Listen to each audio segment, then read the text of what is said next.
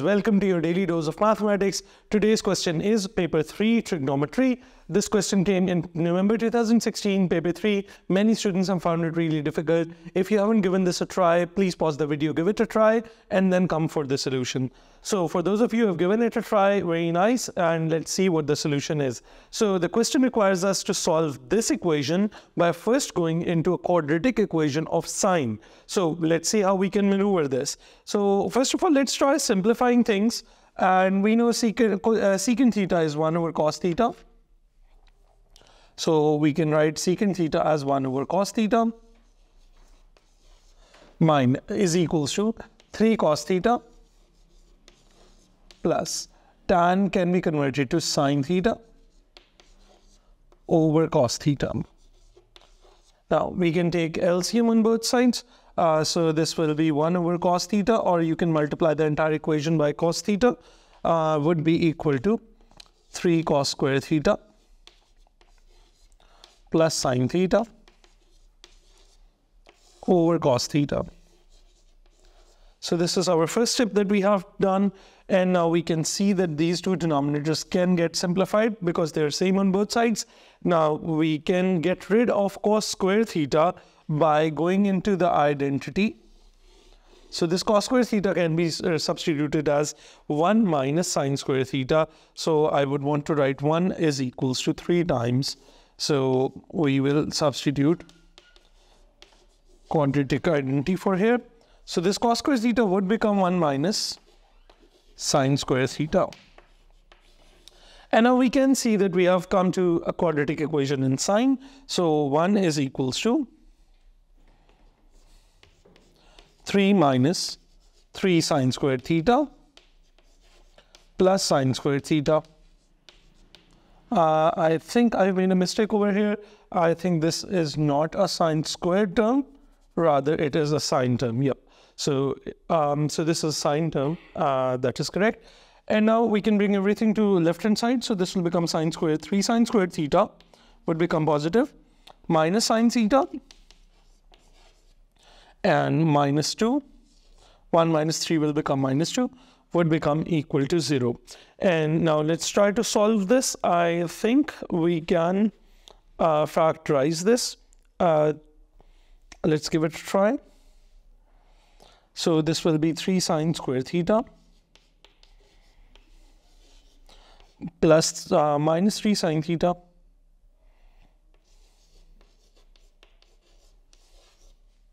plus 2 sine theta minus 2 is equals to 0. And yes, we can factorize this. So this will become 3 sine theta will become common. So this is sine theta plus 1 and plus 2 comes common. It would be minus 1. This would be minus 1 over here. 2 will come common, so this will become sine theta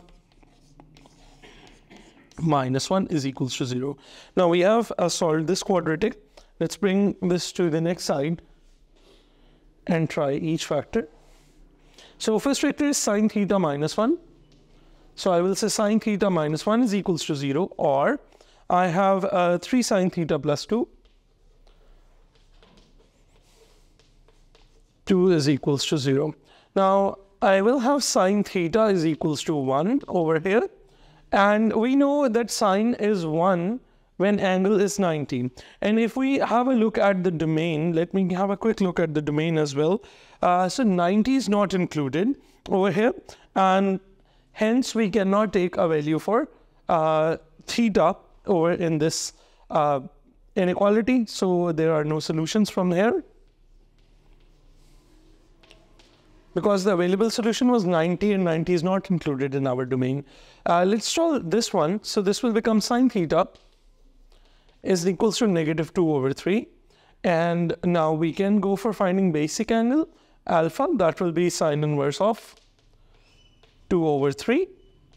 And once we have the basic angle, let me have a quick look at the basic angle. Yep. So basic angle would be 41.8.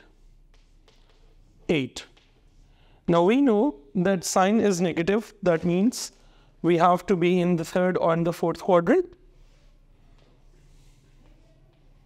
This is 41.8. This is 41.8.